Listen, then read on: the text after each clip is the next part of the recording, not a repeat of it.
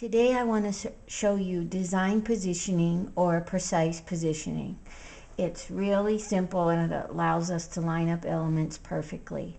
So I have my quilting design in my screen. I'm going to my positioning icon.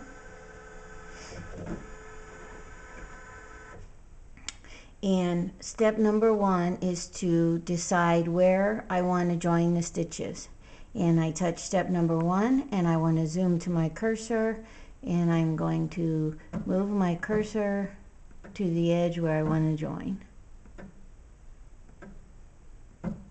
When I have that complete, I'm still looking at the screen. I'm ready for step 2, which is now to look at the needle position over on the sewing machine.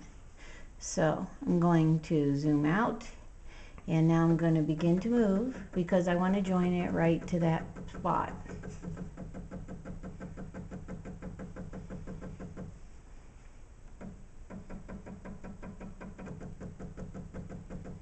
Again, check my needle position.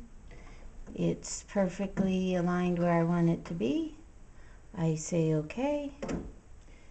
Since I'm quilting, I want to bring my bobbin thread up and go ahead and go. Perfectly lined up.